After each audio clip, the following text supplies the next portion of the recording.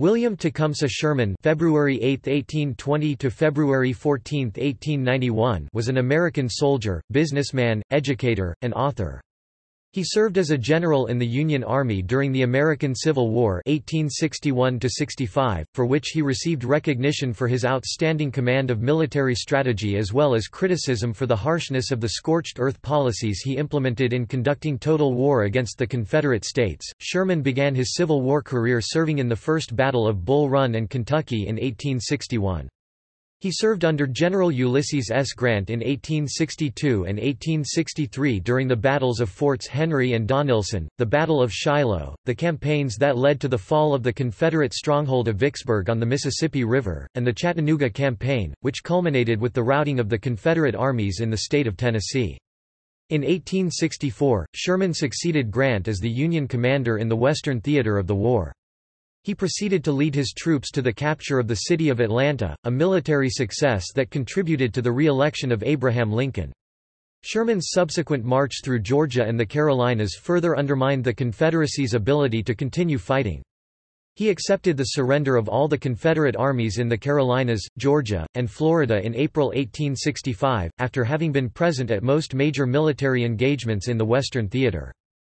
When Grant assumed the U.S. presidency in 1869, Sherman succeeded him as commanding general of the Army, in which capacity he served from 1869 until 1883. As such, he was responsible for the U.S. Army's engagement in the Indian Wars over the next 15 years. Sherman advocated total war against hostile Indians to force them back onto their reservations. He steadfastly refused to be drawn into politics and in 1875 published his memoirs, one of the best-known first-hand accounts of the Civil War. British military historian B. H. Liddell Hart declared that Sherman was the first modern general.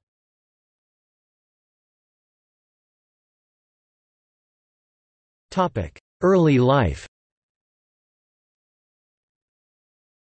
Sherman was born in 1820 in Lancaster, Ohio, near the banks of the Hocking River. His father, Charles Robert Sherman, a successful lawyer who sat on the Ohio Supreme Court, died unexpectedly in 1829. He left his widow, Mary Hoyt Sherman, with 11 children and no inheritance. After his father's death, the 9-year-old Sherman was raised by a Lancaster neighbor and family friend, attorney Thomas Ewing Sr., a prominent member of the Whig Party who served as senator from Ohio and as the first Secretary of the Interior. Sherman was distantly related to American founding father Roger Sherman and grew to admire him. Sherman's older brother Charles Taylor Sherman became a federal judge. One of his younger brothers, John Sherman, served as a U.S. Senator and cabinet secretary. Another younger brother, Hoyt Sherman, was a successful banker. Two of his foster brothers served as major generals in the Union Army during the Civil War, Hugh Boyle Ewing, later an ambassador and author, and Thomas Ewing, Jr., who would serve as defense attorney in the military trials of the Lincoln conspirators. Sherman would marry his foster sister, Ellen Boyle Ewing, at age 30 and have 8 children with her.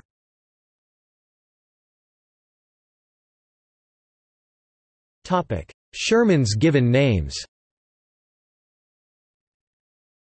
Sherman's unusual given name has always attracted considerable attention. Sherman reported that his middle name came from his father having caught a fancy for the great chief of the Shawnees, Tecumseh. Since an account in a 1932 biography about Sherman, it has often been reported that, as an infant, Sherman was named simply Tecumseh. According to these accounts, Sherman only acquired the name William at age 9 or 10, after being taken into the Ewing household. His foster mother, Maria Willis Boyle Maria Ewing, was of Irish ancestry and a devout Roman Catholic. Sherman was raised in a Roman Catholic household, although he later left the church, citing the effect of the Civil War on his religious views. According to a story that may be myth, Sherman was baptized in the Ewing home by a Dominican priest, who named him William for the saint's day, possibly June 25, the feast day of Saint William of Montevergine. The story is contested, however. Sherman wrote in his memoirs that his father named him William Tecumseh. Sherman was baptized by a Presbyterian minister as an infant and given the name William at that time. As an adult, Sherman signed all his correspondence, including to his wife, W.T. Sherman. His friends and family always called him Cump.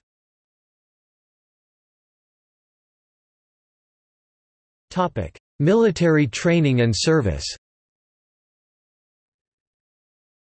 Senator Ewing secured an appointment for the 16-year-old Sherman as a cadet in the United States Military Academy at West Point, where he roomed and became good friends with another important future Civil War general, George H. Thomas. While there Sherman excelled academically, but he treated the demerit system with indifference. Fellow cadet William Rosecrans would later remember Sherman at West Point as one of the brightest and most popular fellows, and a bright-eyed, red-headed fellow, who was always prepared for a lark of any kind. About his time at West Point, Sherman says only the following in his memoirs: "At the academy I was not considered a good soldier, for at no time was I selected for any office, but remained a private throughout the whole 4 years. Then, as now, neatness in dress and form, with a strict conformity to the rules, were the qualifications required for office, and I suppose I was found not to excel in any of these. In studies I always held a respectable reputation with the professors, and generally ranked among the best, especially in drawing, chemistry, mathematics, and natural philosophy. My average demerits, per annum, were about 150, which reduced my final class standing from number 4 to 6. Upon graduation in 1840, Sherman entered the Army as a second lieutenant in the 3rd U.S. Artillery and saw action in Florida in the Second Seminole War against the Seminole tribe. He was later stationed in Georgia and South Carolina. As the foster son of a prominent Whig politician, in Charleston, the popular Lieutenant Sherman moved within the upper circles of Old South society. While many of his colleagues saw action in the Mexican-American War, Sherman performed administrative duties in the captured territory of California. Along with fellow lieutenants Henry Halleck and Edward Ord, Sherman embarked from New York on the 198-day journey around Cape Horn aboard the converted sloop USS Lexington. Due to the confined spaces aboard ship, Sherman grew close to Halleck and Ord, and in his memoirs references a hike with Halleck to the summit of Corcovado overlooking Rio de Janeiro in Brazil, notable as the future spot of the Cristo Redentor statue. Sherman and Ord reached the town of Yerba Buena, in California, 2 days before its name was changed to San Francisco. In 1848, Sherman accompanied the military governor of California, Col. Richard Barnes Mason, in the inspection that officially confirmed that gold had been discovered in the region, thus inaugurating the California Gold Rush. Sherman, along with Ord, assisted in surveys for the subdivisions of the town that would become Sacramento. Sherman earned a brevet promotion to captain for his meritorious service, but his lack of a combat assignment discouraged him and may have contributed to his decision to resign his commission. He would eventually become one of the few high-ranking officers during the Civil War who had not fought in Mexico. Marriage and business career. In 1850, Sherman was promoted to the substantive rank of captain and married his foster sister, Ellen Boyle Ewing, 4 years younger, in a Washington ceremony attended by President Zachary Taylor and other political luminaries. Thomas Ewing was serving as the Secretary of the Interior at the time. Like her mother, Ellen Ewing Sherman was a devout Roman Catholic, and the Shermans' 8 children were reared in that faith. In 1864, Ellen took up temporary residence in South Bend, Indiana, to have her young family educated at the University of Notre Dame and St. Mary's College. In 1874, with Sherman having become world famous, their eldest child, Marie Ewing Minnie Sherman, also had a politically prominent wedding, attended by President Ulysses S. Grant and commemorated by a generous gift from the Khedive of Egypt. Eventually, one of Minnie's daughters married a grandson of Confederate General Lewis Addison Armistead. Another of the Sherman daughters, Eleanor, was married to Alexander Montgomery Thackara at General Sherman's home in Washington, D.C., on May 5, 1880. To Sherman's great displeasure and sorrow, his oldest surviving son, Thomas Ewing Sherman, joined the religious order of the Jesuits in 1878 and was ordained as a priest in 1889. In 1853, Sherman resigned his captaincy and became manager of the San Francisco branch of the St. Louis-based bank Lucas, Turner & Co. He returned to San Francisco at a time of great turmoil in the West. He survived 2 shipwrecks and floated through the Golden Gate on the overturned hull of a foundering lumber schooner. Sherman suffered from stress-related asthma because of the city's aggressive business culture. Late in life, regarding his time in San Francisco experiencing a frenzy of real estate speculation, Sherman recalled, "I can handle 100,000 men in battle, and take the city of the sun, but am afraid to manage a lot in the swamp of San Francisco." In 1856, during the Vigilante period, he served briefly as a major general of the California militia. Sherman's San Francisco branch closed in May 1857, and he relocated to New York on behalf of the same bank. When the bank failed during the financial panic of 1857, he closed the New York branch. In early 1858, he returned to California to wrap up the bank's affairs there. Later in 1858, he moved to Leavenworth, Kansas, where he tried his hand at law practice and other ventures without much success. Military college superintendent. In 1859, Sherman accepted a job as the first superintendent of the Louisiana State Seminary of Learning and Military Academy in Pineville, Louisiana, a position he sought at the suggestion of Major D.C. Buell and secured because of General George Mason Graham. He proved an effective and popular leader of the institution, which later became Louisiana State University (LSU). Colonel Joseph P. Taylor, the brother of the late President Zachary Taylor, declared that, "If you had hunted the whole army, from one end of it to the other, you could not have found a man in it more admirably suited for the position in every respect than Sherman." Although his brother John was well known as an anti-slavery congressman, Sherman did not oppose slavery and was sympathetic to Southerners' defense of the institution.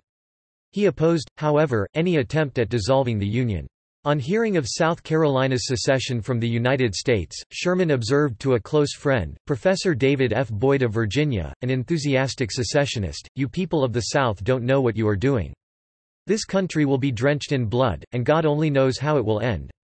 It is all folly, madness, a crime against civilization. You people speak so lightly of war, you don't know what you're talking about. War is a terrible thing. You mistake, too, the people of the North. They are a peaceable people but an earnest people, and they will fight, too. They are not going to let this country be destroyed without a mighty effort to save it. Besides, where are your men and appliances of war to contend against them?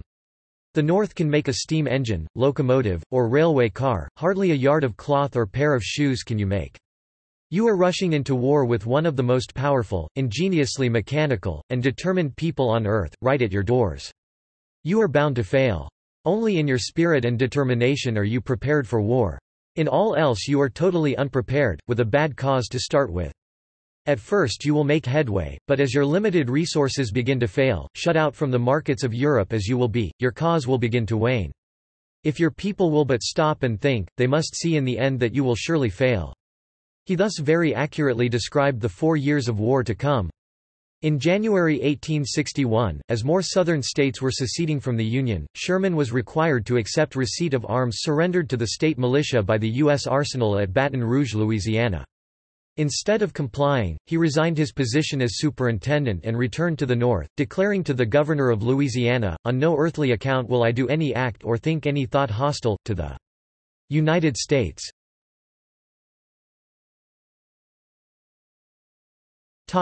St. Louis interlude. Immediately following his departure from Louisiana, Sherman traveled to Washington, D.C., possibly in the hope of securing a position in the Army, and met with Abraham Lincoln in the White House during Inauguration Week. Sherman expressed concern about the North's poor state of preparedness but found Lincoln unresponsive. Thereafter, Sherman became president of the St. Louis Railroad, a streetcar company, a position he would hold for only a few months. Thus, he was living in border state Missouri as the secession crisis came to a climax. While trying to hold himself aloof from controversy, he observed firsthand the efforts of Congressman Frank Blair, who later served under Sherman, to hold Missouri in the Union. In early April, he declined an offer from the Lincoln administration to take a position in the War Department as a prelude to his becoming Assistant Secretary of War. After the bombardment of Fort Sumter, Sherman hesitated about committing to military service and ridiculed Lincoln's call for 75,000 three-month volunteers to quell secession, reportedly saying, "Why, you might as well attempt to put out the flames of a burning house with a squirt gun." However, in May, he offered himself for service in the regular army, and his brother, Senator John Sherman, and other connections maneuvered to get him a commission in the regular army. On June 3, he wrote that, "I still think it is to be a long war, very long, much longer than any politician thinks." He received a telegram summoning him to Washington on June 7.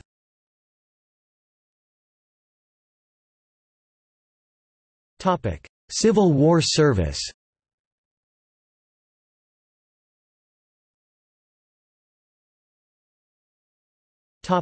First commissions and Bull Run. Sherman was first commissioned as colonel of the 13th U.S. Infantry Regiment, effective May 14, 1861. This was a new regiment yet to be raised, and Sherman's first command was actually of a brigade of 3-month volunteers, at the head of which he became one of the few Union officers to distinguish himself at the First Battle of Bull Run on July 21, 1861, where he was grazed by bullets in the knee and shoulder. The disastrous Union defeat at Bull Run led Sherman to question his own judgment as an officer and the capacities of his volunteer troops. President Lincoln, however, was impressed by Sherman while visiting the troops on July 23 and promoted him to Brigadier General of Volunteers effective May 17, 1861, with seniority in rank to Ulysses S. Grant, his future commander. He was assigned to serve under Robert Anderson in the Department of the Cumberland in Louisville, Kentucky, and in October Sherman succeeded Anderson in command of the department. Sherman considered that his new assignment broke a promise from Lincoln that he would not be given such a prominent position.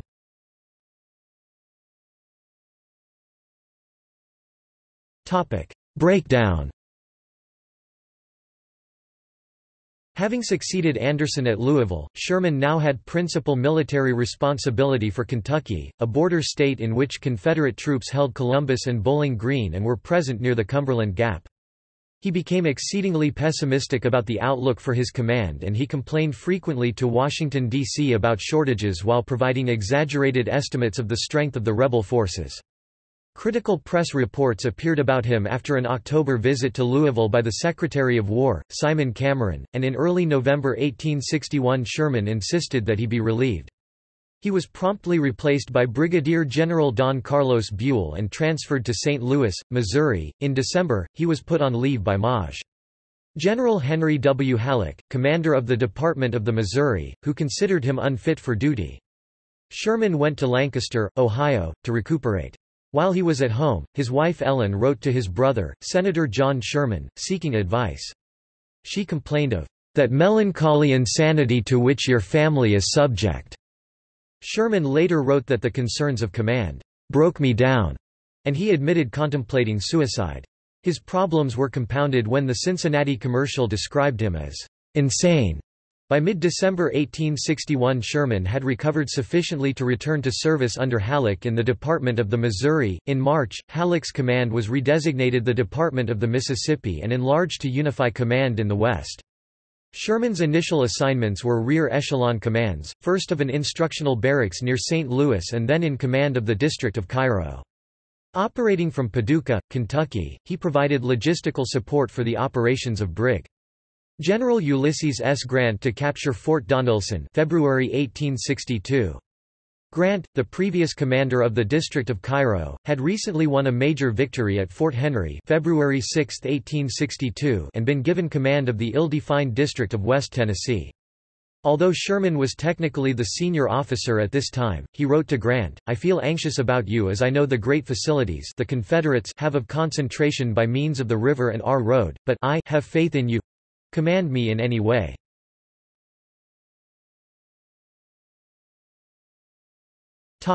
Shiloh. After Grant captured Fort Donelson, Sherman got his wish to serve under Grant when he was assigned on March 1, 1862, to the Army of West Tennessee as commander of the 5th Division. His first major test under Grant was at the Battle of Shiloh.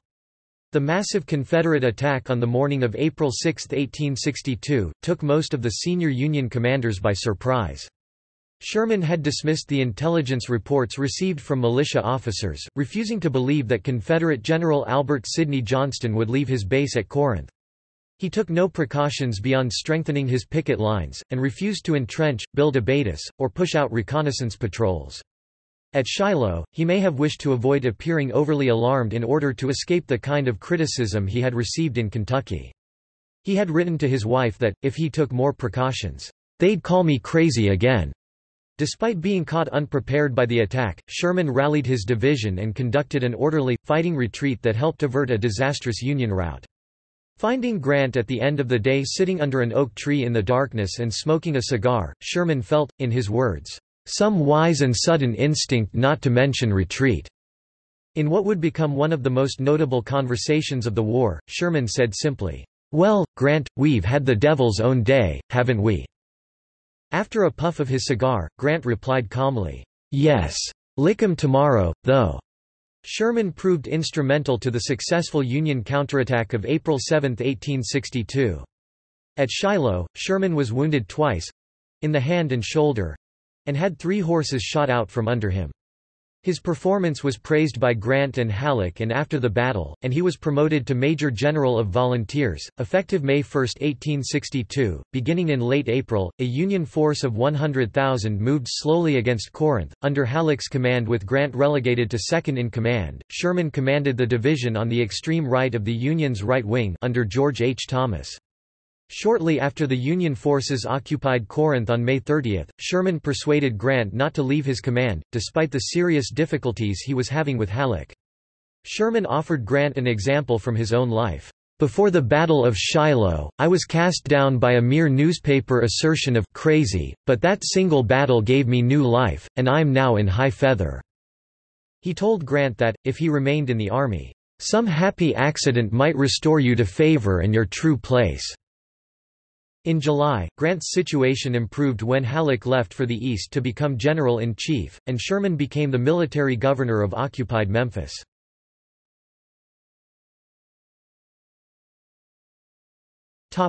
Vicksburg.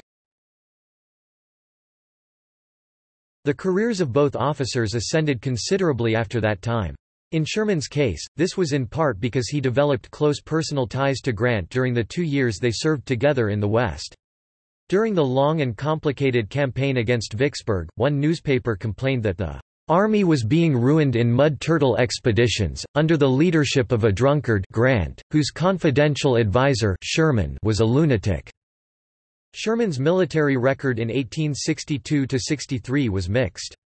In December 1862, forces under his command suffered a severe repulse at the Battle of Chickasaw Bayou, just north of Vicksburg, Mississippi. Soon after, his 15th Corps was ordered to join Maj.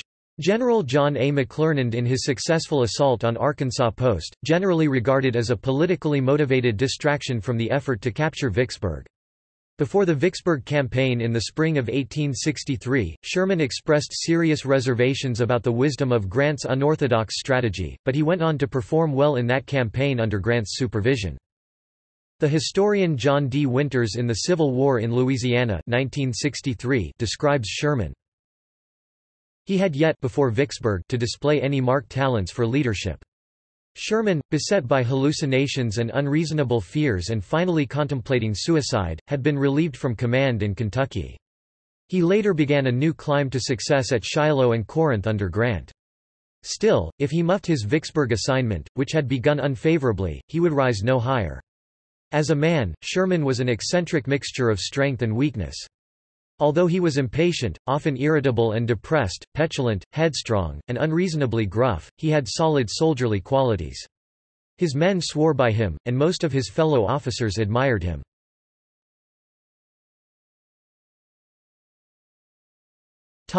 Chattanooga.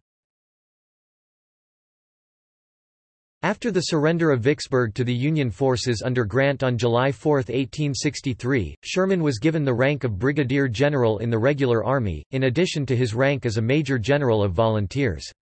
Sherman's family came from Ohio to visit his camp near Vicksburg. His 9-year-old son, Willie, the little sergeant, died from typhoid fever contracted during the trip. Command in the West was unified under Grant, Military Division of the Mississippi, and Sherman succeeded Grant in command of the Army of the Tennessee. Following the defeat of the Army of the Cumberland at the Battle of Chickamauga by Confederate General Braxton Bragg's Army of Tennessee, the Army was besieged in Chattanooga, Tennessee. Sherman's troops were sent to relieve them. While traveling to Chattanooga, Sherman departed Memphis on a train that arrived at the Battle of Collierville, Tennessee, while the Union garrison there was under attack on October 11, 1863. General Sherman took command of the 550 men and successfully defended against an attack of 3,500 Confederate cavalry. During the Chattanooga campaign in November, under Grant's overall command, Sherman quickly took his assigned target of Billy Goat Hill at the north end of Missionary Ridge, only to discover that it was not part of the ridge at all, but rather a detached spur separated from the main spine by a rock-strewn ravine. When he attempted to attack the main spine at Tunnel Hill, his troops were repeatedly repulsed by Patrick Cleburne's Heavy Division, the best unit in Bragg's army. Sherman's efforts were assisted by George Henry Thomas's army's successful assault on the center of the Confederate line, a movement originally intended as a diversion. Subsequently, Sherman led a column to relieve Union forces under Ambrose Burnside thought to be in peril at Knoxville. In February 1864, he led an expedition to Meridian, Mississippi, to disrupt Confederate infrastructure.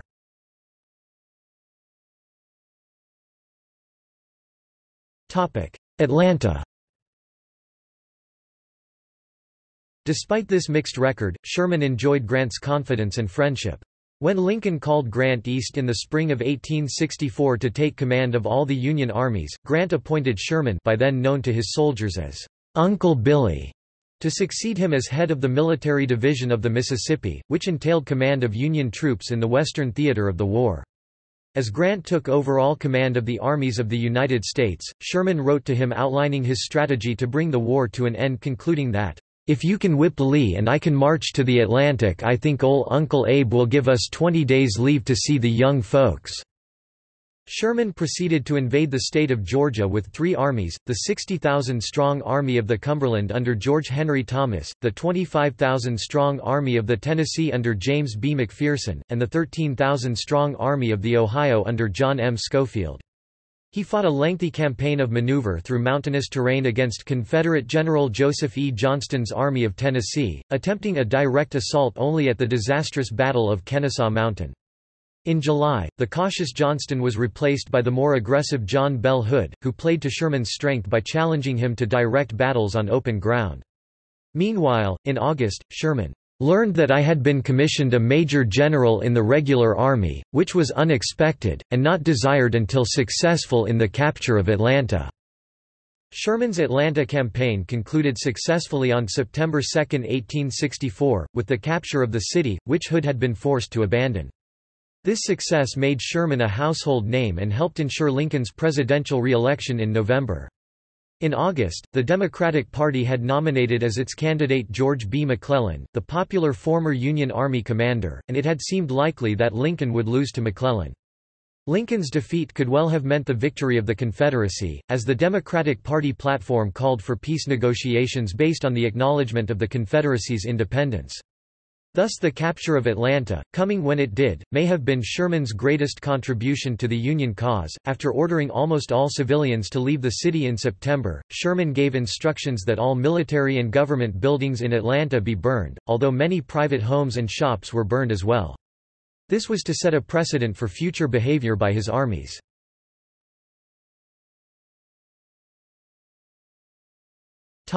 March to the sea. During September and October, Sherman and Hood played cat and mouse in North Georgia and Alabama as Hood threatened Sherman's communications to the north. Eventually, Sherman won approval from his superiors for a plan to cut loose from his communications and march south, having advised Grant that he could make Georgia howl. This created the threat that Hood would move north into Tennessee. Trivializing that threat, Sherman reportedly said that he would give Hood his rations to go in that direction as "My business is down south." However, Sherman left forces under Maj. Gens. George H. Thomas and John M. Schofield to deal with Hood. Their forces eventually smashed Hood's army in the battles of Franklin (November 30) and Nashville (December 15–16). Meanwhile, after the November elections, Sherman began a march with 62,000 men to the port of Savannah, Georgia, living off the land and causing, by his own estimate, more than $100 million in property damage. Sherman called this harsh tactic of material war, hard war, often seen as a species of total war. At the end of this campaign, known as Sherman's March to the Sea, his troops captured Savannah on December 21, 1864. Sherman then dispatched a famous message to Lincoln, offering him the city as a Christmas present. Sherman's success in Georgia received ample coverage in the Northern press at a time when Grant seemed to be making little progress in his fight against Confederate General Robert E. Lee's Army of Northern Virginia. A bill was introduced in Congress to promote Sherman to Grant's rank of lieutenant general, probably with a view towards having him replace Grant as commander of the Union Army. Sherman wrote both to his brother, Senator John Sherman, and to General Grant vehemently repudiating any such promotion. According to a wartime account, it was around this time that Sherman made his memorable declaration of loyalty to Grant. "General Grant is a great general. I know him well. He stood by me when I was crazy, and I stood by him when he was drunk, and now, sir, we stand by each other always." While in Savannah, Sherman learned from a newspaper that his infant son Charles Celestine had died during the Savannah campaign. The general had never seen the child.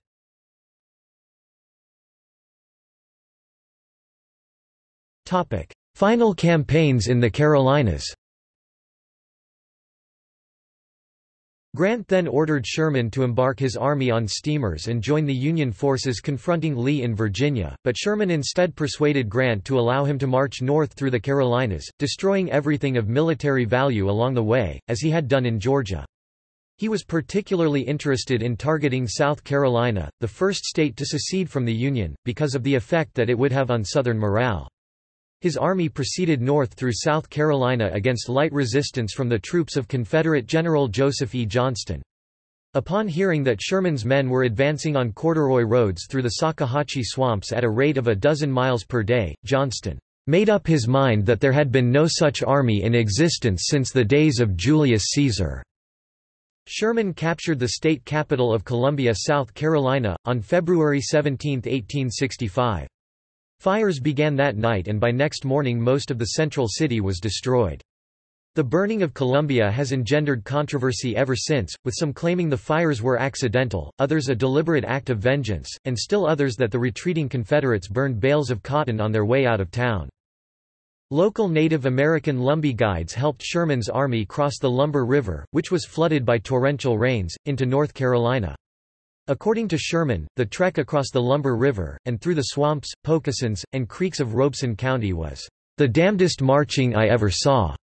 Thereafter, his troops did little damage to the civilian infrastructure, as North Carolina, unlike its southern neighbor, was regarded by his men as a reluctant Confederate state, having been the second from last state to secede from the Union, before Tennessee. Sherman's final significant military engagement was a victory over Johnston's troops at the Battle of Bentonville, March 19–21. He soon rendezvoused at Goldsboro, North Carolina, with Union troops awaiting him there after the capture of Fort Fisher and Wilmington. In late March, Sherman briefly left his forces and traveled to City Point, Virginia to consult with Grant. Lincoln happened to be at City Point at the same time, allowing the only three-way meetings of Lincoln, Grant, and Sherman during the war.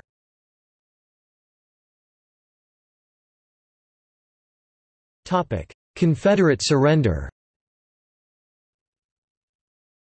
Following Lee's surrender to Grant at Appomattox Courthouse and the assassination of President Lincoln, Sherman met with Johnston in mid-April at Bennett Place in Durham, North Carolina, to negotiate a Confederate surrender.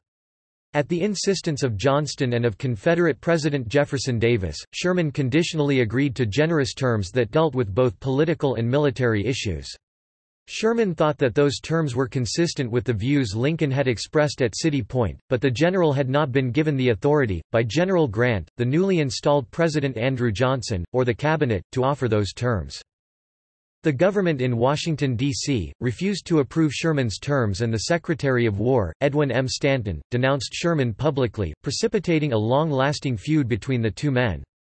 Confusion over this issue lasted until April 26, 1865, when Johnston, ignoring instructions from President Davis, agreed to purely military terms and formally surrendered his army and all the Confederate forces in the Carolinas, Georgia, and Florida, in what was the largest single capitulation of the war. Sherman proceeded with 60,000 of his troops to Washington, D.C., where they marched in the Grand Review of the Armies, on May 24, 1865, and were then disbanded. Having become the second most important general in the Union Army, he thus had come full circle to the city where he started his wartime service as colonel of a non-existent infantry regiment.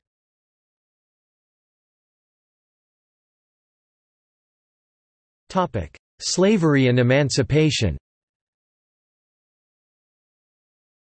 Sherman was not an abolitionist before the war and, like others of his time and background, he did not believe in Negro equality. Before the war, Sherman at times even expressed some sympathy with the view of Southern whites that the black race was benefiting from slavery, although he opposed breaking up slave families and advocated teaching slaves to read and write. During the Civil War, Sherman declined to employ black troops in his armies. Sherman's military campaigns of 1864 and 1865 freed many slaves, who greeted him as a second Moses or Aaron, and joined his marches through Georgia and the Carolinas by the tens of thousands. The fate of these refugees became a pressing military and political issue. Some abolitionists accused Sherman of doing little to alleviate the precarious living conditions of the freed slaves. To address this issue, on January 12, 1865, Sherman met in Savannah with Secretary of War Stanton and with 20 local black leaders. After Sherman's departure, Garrison Frazier, a Baptist minister, declared in response to an inquiry about the feelings of the black community, "We looked upon General Sherman, prior to his arrival, as a man, in the providence of God, specially set apart to accomplish this work, and we unanimously felt inexpressible gratitude to him, looking upon him as a man that should be honored for the faithful performance of his duty. Some of us called upon him immediately upon his arrival, and it is probable he did not meet Secretary Stanton with more courtesy than he met us. His conduct and deportment toward us characterized him as a friend and a gentleman." 4 days later, Sherman issued his Special Field Orders, No. 15. The orders provided for the settlement of 40,000 freed slaves and black refugees on land expropriated from white landowners in South Carolina, Georgia, and Florida.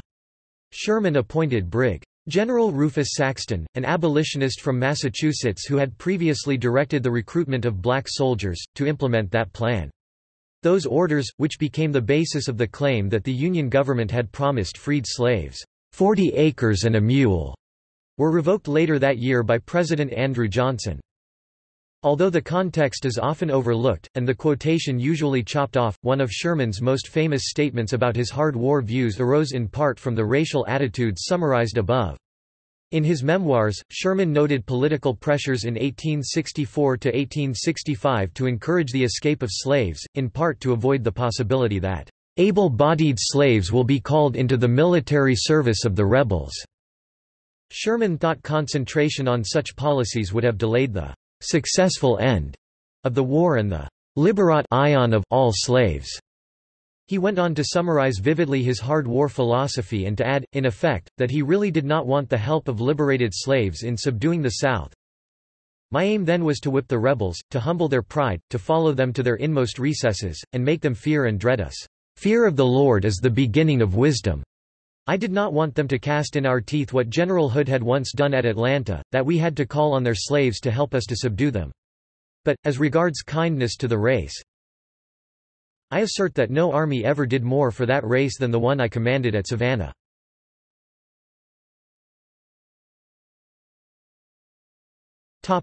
Strategies.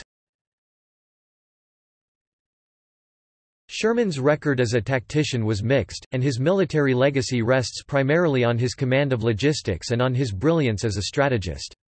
The influential 20th-century British military historian and theorist B. H. Liddell Hart ranked Sherman as one of the most important strategists in the annals of war, along with Scipio Africanus, Belisarius, Napoleon Bonaparte, T. E. Lawrence, and Erwin Rommel. Liddell Hart credited Sherman with mastery of maneuver warfare, also known as the indirect approach, as demonstrated by his series of turning movements against Johnston during the Atlanta campaign. Liddell Hart also stated that study of Sherman's campaigns had contributed significantly to his own theory of strategy and tactics in mechanized warfare, which had in turn influenced Heinz Guderian's doctrine of blitzkrieg and Rommel's use of tanks during the Second World War. Another World War II-era student of Liddell Hart's writings about Sherman was George S. Patton, who spent a long vacation studying Sherman's campaigns on the ground in Georgia and the Carolinas, with the aid of Liddell Hart's book, and later carried out his bold plans, in super Sherman style. Sherman's greatest contribution to the war, the strategy of total warfare, endorsed by General Grant and President Lincoln, has been the subject of controversy. Sherman himself downplayed his role in conducting total war, often saying that he was simply carrying out orders as best he could in order to fulfill his part of Grant's master plan for ending the war.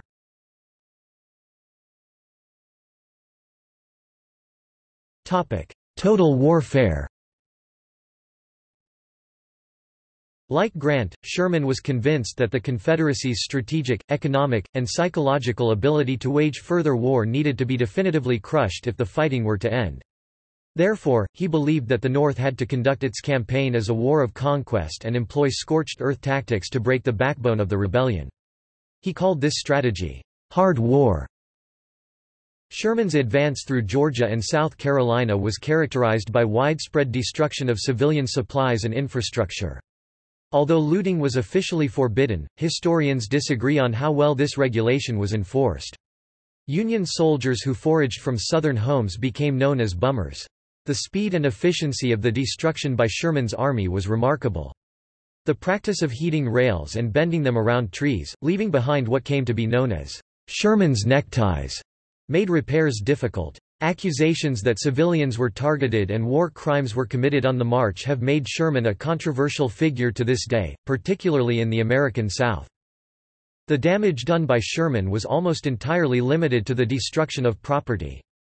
Though exact figures are not available, the loss of civilian life appears to have been very small. Consuming supplies, wrecking infrastructure, and undermining morale were Sherman's stated goals, and several of his Southern contemporaries noted this and commented on it. For instance, Alabama-born Major Henry Hitchcock, who served in Sherman's staff, declared that, "It is a terrible thing to consume and destroy the sustenance of thousands of people." But if the scorched earth strategy served to paralyze their husbands and fathers who are fighting, it is mercy in the end. The severity of the destructive acts by Union troops was significantly greater in South Carolina than in Georgia or North Carolina. This appears to have been a consequence of the animosity among both Union soldiers and officers to the state that they regarded as the cockpit of secession. One of the most serious accusations against Sherman was that he allowed his troops to burn the city of Columbia. In 1867, Gen. O. Howard, commander of Sherman's 15th Corps, reportedly said, "It is useless to deny that our troops burnt Columbia, for I saw them in the act." However, Sherman himself stated that, If I had made up my mind to burn Columbia, I would have burned it with no more feeling than I would a common prairie dog village, but I did not do it." Sherman's official report on the burning placed the blame on Confederate Lieutenant Gen. Wade Hampton III, who Sherman said had ordered the burning of cotton in the streets. In his memoirs, Sherman said, "In my official report of this conflagration I distinctly charged it to General Wade Hampton, and confess I did so pointedly to shake the faith of his people in him, for he was in my opinion a braggart and professed to be the special champion of South Carolina." Historian James M. McPherson has concluded that the fullest and most dispassionate study of this controversy blames all parties in varying proportions, including the Confederate authorities, for the disorder that characterized the evacuation of Columbia, leaving thousands of cotton bales on the streets, some of them burning, and huge quantities of liquor undestroyed. Sherman did not deliberately burn Columbia. A majority of Union soldiers, including the general himself, worked through the night to put out the fires.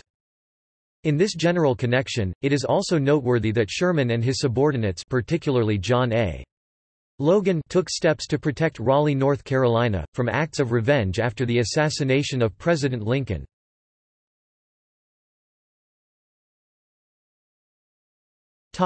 Modern assessment.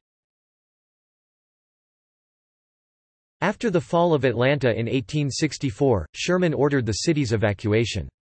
When the city council appealed to him to rescind that order, on the grounds that it would cause great hardship to women, children, the elderly, and others who bore no responsibility for the conduct of the war, Sherman sent a written response in which he sought to articulate his conviction that a lasting peace would be possible only if the Union were restored, and that he was therefore prepared to do all he could do to quash the rebellion. "You cannot qualify war in harsher terms than I will. War is cruelty, and you cannot refine it, and those who brought war into our country deserve all the curses and maledictions a people can pour out. I know I had no hand in making this war, and I know I will make more sacrifices today than any of you to secure peace. But you cannot have peace and a division of our country. If the United States submits to a division now, it will not stop, but will go on until we reap the fate of Mexico, which is eternal war. I want peace, and believe it can only be reached through union and war, and I will ever conduct war with a view to perfect and early success. But, my dear sirs, when peace does come, you may call on me for anything. Then will I share with you the last cracker, and watch with you to shield your homes and families against danger from every quarter." Literary critic Edmund Wilson found in Sherman's memoirs a fascinating and disturbing account of an appetite for warfare that grows as it feeds on the South.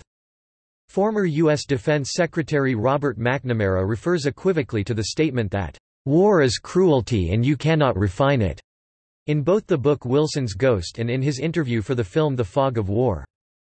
But when comparing Sherman's scorched earth campaigns to the actions of the British Army during the Second Boer War 1899–1902, another war in which civilians were targeted because of their central role in sustaining an armed resistance, South African historian Herman Gileome declares that it looks as if Sherman struck a better balance than the British commanders between severity and restraint in taking actions proportional to legitimate needs. The admiration of scholars such as Victor Davis Hanson, B. H. Liddell Hart, Lloyd Lewis, and John F. Marshallek for General Sherman owes much to what they see as an approach to the exigencies of modern armed conflict that was both effective and principled.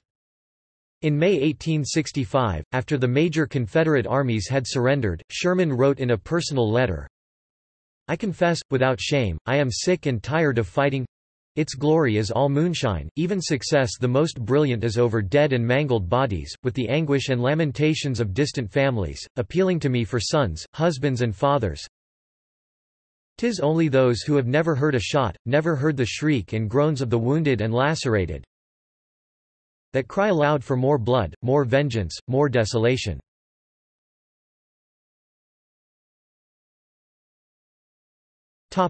Departmental commander and Reconstruction. In June 1865, 2 months after Robert E. Lee's surrender at Appomattox, General Sherman received his first post-war command, originally called the Military Division of the Mississippi, later the Military Division of the Missouri, which came to comprise the territory between the Mississippi River and the Rocky Mountains. Sherman's efforts in that position were focused on protecting the main wagon roads, such as the Oregon, Bozeman and Santa Fe trails. Tasked with guarding a vast territory with a limited force, Sherman was wary of the multitude of requests by territories and settlements for protection. One of Sherman's main concerns in post-war commands was to protect the construction and operation of the railroads from attack by hostile Indians. Sherman's views on Indian matters were often strongly expressed. He regarded the railroads as the most important element now in progress to facilitate the military interests of our frontier. Hence, in 1867, he wrote to Grant that, "We are not going to let a few thieving, ragged Indians check and stop the progress of the railroads." After the 1866 Fetterman Massacre, Sherman wrote Grant that, "We must act with vindictive earnestness against the Sioux, even to their extermination, men, women and children." Despite this language, there was little large-scale military action taken against the Indians during the first 3 years of Sherman's tenure, as Sherman was willing to let the process of negotiations play out in order to buy time to procure more troops and allow the completion of the Union Pacific and Kansas Pacific railroads. During his time as departmental commander, Sherman was a member of the Indian Peace Commission. Though the commission was responsible for the negotiation of the Medicine Lodge Treaty and the Sioux Treaty of 1868, Sherman was not particularly privy in either due to being called away to Washington during the negotiations of both. In one such instance, he was called to testify in the impeachment trial of Andrew Johnson. However, Sherman was successful in negotiating other treaties, such as the removal of Navajos from the Bosque Redondo to traditional lands in western New Mexico. When the Medicine Lodge Treaty was broken in 1868, Sherman authorized his subordinate in Missouri, Philip Sheridan, to conduct the winter campaign of 1868–69, of which the Battle of Washita River was a part, where Sheridan used hard war tactics similar to those he and Sherman had employed in the Civil War. Sherman was also involved with the trial of Satanta and Big Tree. He ordered that the two chiefs should be tried as common criminals for their role in the Warren wagon train raid, a raid that came dangerously close to killing Sherman himself.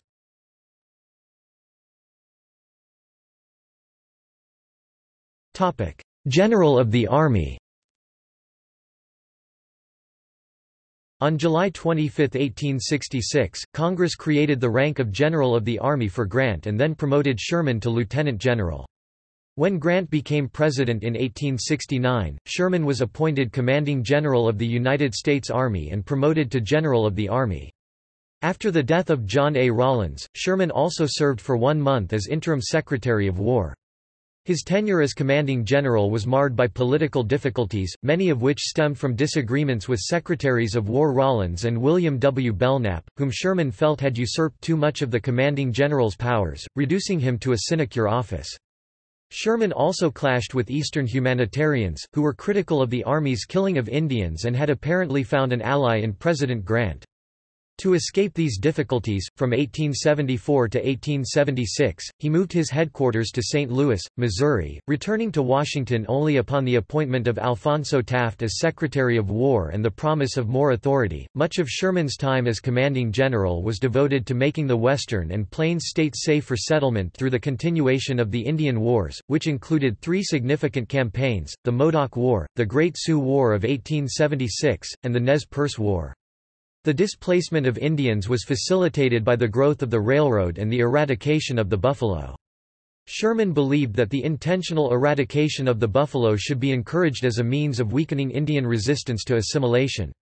He voiced this view in remarks to a joint session of the Texas legislature in 1875. However, he never engaged in any program to actually eradicate the buffalo.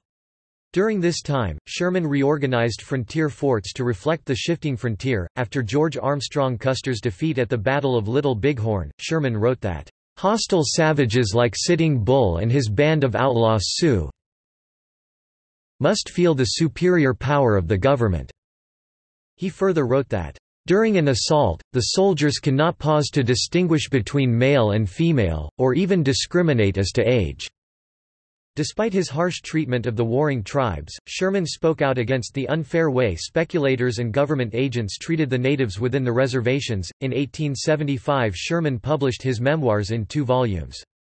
According to critic Edmund Wilson, Sherman had a trained gift of self-expression and was, as Mark Twain says, a master of narrative.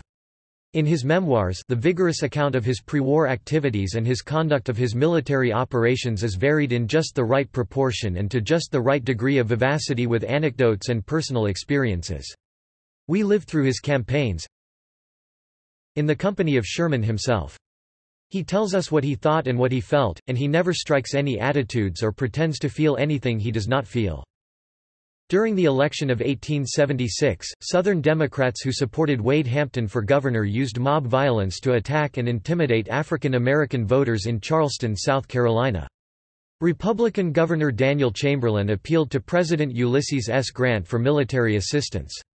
In October 1876, Grant, after issuing a proclamation, instructed Sherman to gather all available Atlantic region troops and dispatch them to South Carolina to stop the mob violence. On June 19, 1879, Sherman delivered an address to the graduating class of the Michigan Military Academy, in which he may have uttered the famous phrase, "War is hell." On April 11, 1880, he addressed a crowd of more than 10,000 at Columbus, Ohio. "There is many a boy here today who looks on war as all glory, but, boys, it is all hell." In 1945, President Harry S. Truman would say, "Sherman was wrong. I'm telling you I find peace as hell."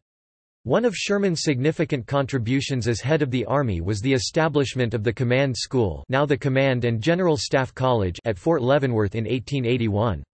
Sherman stepped down as commanding general on November 1, 1883, and retired from the Army on February 8, 1884.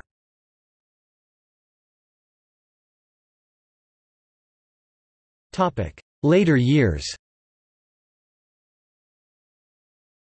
He lived most of the rest of his life in New York City. He was devoted to the theater and to amateur painting and was much in demand as a colorful speaker at dinners and banquets, in which he indulged a fondness for quoting Shakespeare.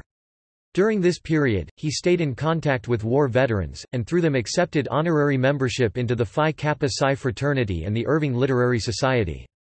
Sherman was proposed as a Republican candidate for the presidential election of 1884, but declined as emphatically as possible, saying, "I will not accept if nominated and will not serve if elected." Such a categorical rejection of a candidacy is now referred to as a Shermanesque statement. In 1888 he joined the newly formed Boone and Crockett Club, a wildlife conservation organization founded by Theodore Roosevelt and George Bird Grinnell.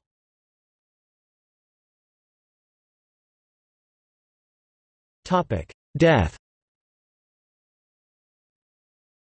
Sherman died of pneumonia in New York City at 1:50 p.m. on February 14, 1891. President Benjamin Harrison sent a telegram to General Sherman's family and ordered all national flags to be flown at half-mast. Harrison, in a message to the Senate and the House of Representatives, wrote that he was an ideal soldier, and shared to the fullest the esprit du corps of the Army, but he cherished the civil institutions organized under the Constitution, and was only a soldier that these might be perpetuated in undiminished usefulness and honor.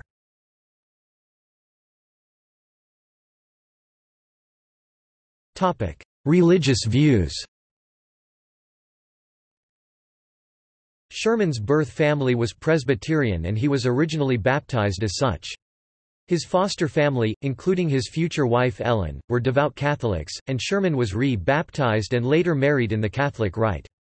According to his son Thomas, who became a Catholic priest, Sherman attended the Catholic Church until the outbreak of the Civil War, but not thereafter.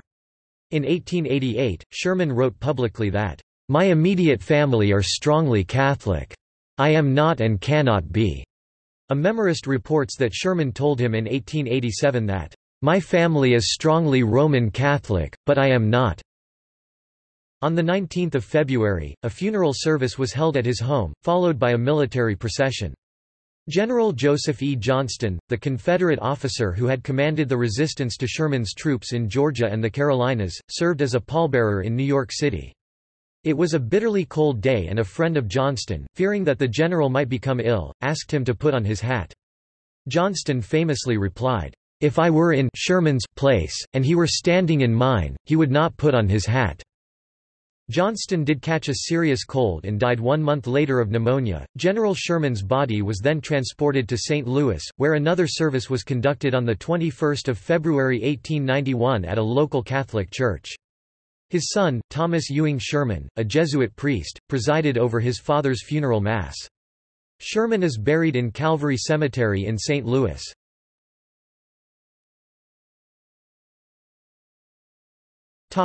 Monuments. Major monuments to Sherman include the gilded bronze Sherman Memorial 1902 by Augustus St. Gaudens at the main entrance to Central Park in New York City, and the Sherman Monument 1903 by Carl Roll Smith near President's Park in Washington, D.C.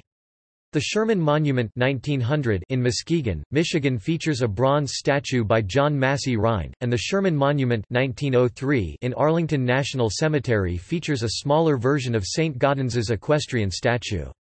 Copies of St. Gaudens's bust of William Tecumseh Sherman are in the Metropolitan Museum of Art, and elsewhere. Other posthumous tributes include Sherman Circle in the Petworth neighborhood of Washington, D.C., the naming of the World War II M4 Sherman tank, and the General Sherman giant sequoia tree, the most massive documented single-trunk tree in the world.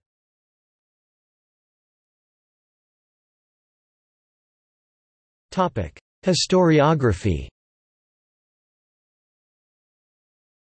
In the years immediately after the war, Sherman's conservative politics was attractive to white Southerners. By the 1880s, however, Southern lost cause writers began to demonize Sherman for his attacks on civilians in the March. The magazine Confederate Veteran, based in Nashville, gave Sherman more attention than anyone else, in part to enhance the visibility of the Western theater. His devastation of railroads and plantations mattered less than the March's insult to Southern dignity, especially its unprotected womanhood. Moody criticizes English historians Field Marshal Viscount Garnet Wolseley, Maj. Gen. John F. C. Fuller, and especially Capt. Basil H. Liddell Hart, who built up Sherman's reputation by exaggerating his atrocities and filtering his actions through their ideas about modern warfare. By contrast, Sherman was a popular hero in the North and well regarded by his soldiers. Military historians have paid special attention to his Atlanta campaign and the March to the Sea, generally giving him high marks as an innovative strategist and quick-witted tactician.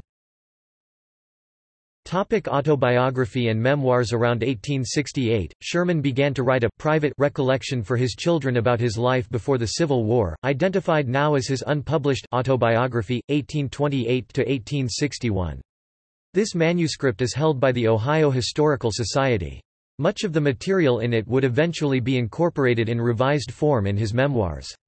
In 1875, 10 years after the end of the Civil War, Sherman became one of the first Civil War generals to publish a memoir. His Memoirs of General William T. Sherman, by himself, published by D. Appleton & Co., in 2 volumes, began with the year 1846 when the Mexican War began and ended with a chapter about the military lessons of the Civil War 1875 edition, Volume 1, Volume 2.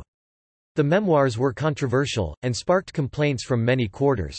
Grant, serving as president when Sherman's memoirs first appeared, later remarked that others had told him that Sherman treated Grant unfairly, but when I finished the book, one found I approved every word, that it was a true book, an honorable book, creditable to Sherman, just to his companions, to myself particularly so, just such a book as I expected Sherman would write. In 1886, after the publication of Grant's memoirs, Sherman produced a second edition, revised and corrected, of his memoirs with Appleton. The new edition added a second preface, a chapter about his life up to 1846, a chapter concerning the post-war period ending with his 1884 retirement from the Army, several appendices, portraits, improved maps, and an index 1886 edition, Volume 1, Volume 2. For the most part, Sherman refused to revise his original text on the ground that I disclaim the character of historian, but assume to be a witness on the stand before the great tribunal of history, and any witness who may disagree with me should publish his own version of the facts in the truthful narration of which he is interested. However, Sherman did add the appendices, in which he published the views of some others. Subsequently, Sherman shifted to the publishing house of Charles L. Webster & Co., the publisher of Grant's memoirs. The new publishing house brought out a third edition, revised and corrected, in 1890. This difficult-to-find edition was substantively identical to the second, except for the probable omission of Sherman's short 1875 and 1886 prefaces. After Sherman died in 1891, there were dueling new editions of his memoirs. His first publisher, Appleton, reissued the original 1875 edition with 2 new chapters about Sherman's later years added by the journalist W. Fletcher Johnson, 1891 Johnson edition, Volume 1, Volume 2. Meanwhile, Charles L. Webster & Co. issued a 4th edition, revised, corrected, and complete with the text of Sherman's 2nd edition, a new chapter prepared under the auspices of the Sherman family bringing the general's life from his retirement to his death and funeral, and an appreciation by politician James G. Blaine, who was related to Sherman's wife. Unfortunately, this edition omits Sherman's prefaces to the 1875 and 1886 editions, 1891 Blaine edition, Volume 1, Volume 2. In 1904 and 1913, Sherman's youngest son Philemon Tecumseh Sherman republished the memoirs, with Appleton, not Charles L. Webster & Co. This was designated as a second edition, revised and corrected. This edition contains Sherman's 2 prefaces, his 1886 text, and the materials added in the 1891 Blaine edition. Thus, this virtually invisible edition of Sherman's memoirs is actually the most comprehensive version. There are many modern editions of Sherman's memoirs. The edition most useful for research purposes is the 1990 Library of America version, edited by Charles Royster. It contains the entire text of Sherman's 1886 edition, together with annotations, a note on the text, and a detailed chronology of Sherman's life. Missing from this edition is the useful biographical material contained in the 1891 Johnson and Blaine editions.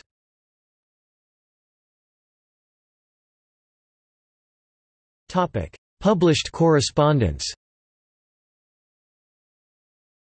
Many of Sherman's official wartime letters and other items appear in the official records of the War of the Rebellion. Some of these letters are rather personal in nature, rather than relating directly to operational activities of the Army. There also are at least 5 published collections of Sherman correspondence. Sherman's Civil War, Selected Correspondence of William T. Sherman, 1860–1865, edited by Brooks D. Simpson and Jean V. Berlin, Chapel Hill, The University of North Carolina Press, 1999, a large collection of wartime letters, November 1860 to May 1865. Sherman at War, edited by Joseph H. Ewing, Dayton, O. Morningside, 1992, approximately 30 wartime letters to Sherman's father-in-law, Thomas Ewing, and one of his brothers-in-law, Philemon B. Ewing. Home Letters of General Sherman, edited by M.A. DeWolf Howe, New York, Charles Scribner's son, 1909, edited letters to his wife, Ellen Ewing Sherman, from 1837 to 1888. The Sherman Letters, correspondence between General Sherman and Senator Sherman from 1837 to 1891, edited by Rachel Sherman Thorndike, New York, Charles Scribner's son, 1894, edited letters to his brother, Senator John Sherman, from 1837 to 1891. General W.T. Sherman as College President, edited by Walter L. Fleming, Cleveland, The Arthur H. Clarke Co., 1912, edited letters and other documents from Sherman's 1859 to 1861 service as Superintendent of the Louisiana Seminary of Learning and Military Academy.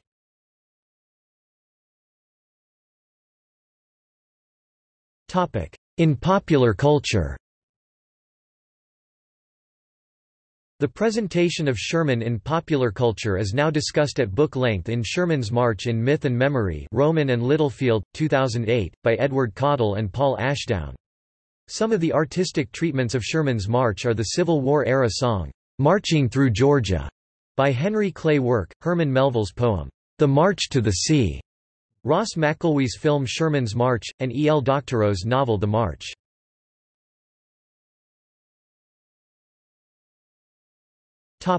Sherman on U.S. postage. Sherman is one of the few generals to have appeared on several different U.S. postage stamp issues. The first stamp issue to honor him was released on March 21, 1893, a little more than 2 years after his death. The engraving was modeled after a photograph taken by Napoleon Sereny in 1888. The Post Office released a second and third Sherman issue of 1895, both almost identical to the first issue, with slight changes in the framework design and color.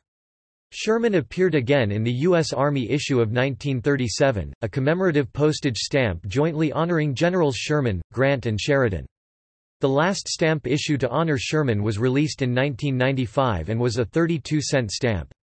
With 5 different issues to his name, Sherman has featured more prominently in U.S. postage than most U.S. presidents.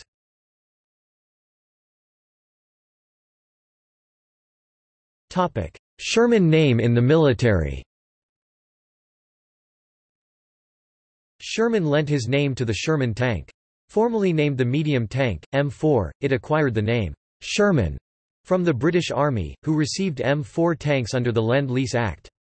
The combined name, M4 Sherman, or just Sherman, spread to American personnel and it has since become common to refer to it by that name. USS General Sherman, a Civil War gunboat acquired by the U.S. Navy from the U.S. Army in 1864, was named for Sherman. After the end of the American Civil War in 1865, the gunboat was struck from the Naval Register and sent back to the Army. Fort Sherman, a U.S. Army base located at Toro Point, Panama, was named after Sherman. The base was vacated by the U.S. Army and turned over to Panama in 1999.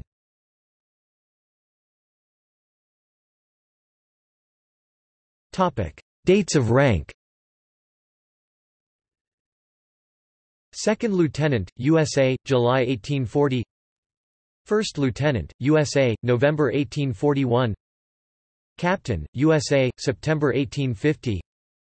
Colonel, USA, the 14th of May 1861. Brigadier General of Volunteers, the 17th of May 1861. Major General of Volunteers, the 1st of May 1862. Brigadier General, USA, the 4th of July 1863.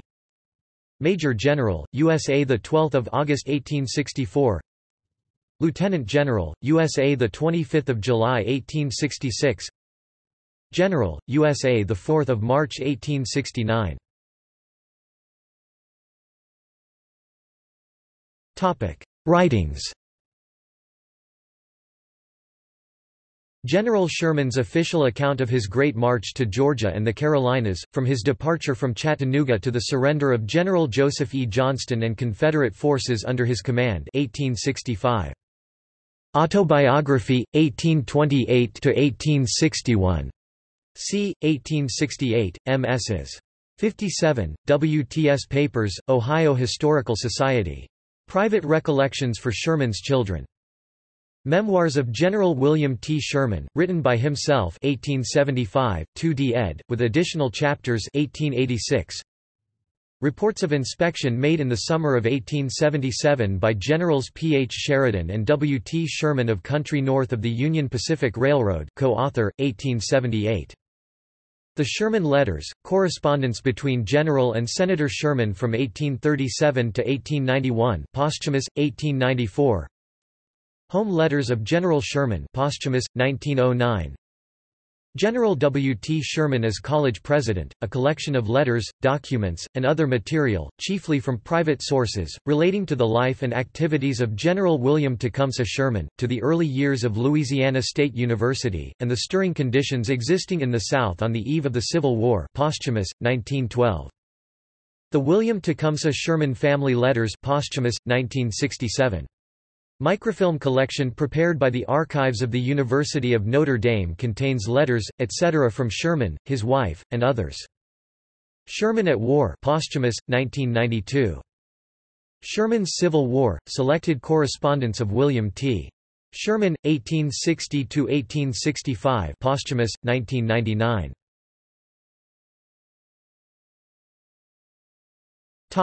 See also: M4 Sherman American World War II tank called the Sherman tank in British service. List of American Civil War generals Union. Sherman's March 2007 film, documentary. Notes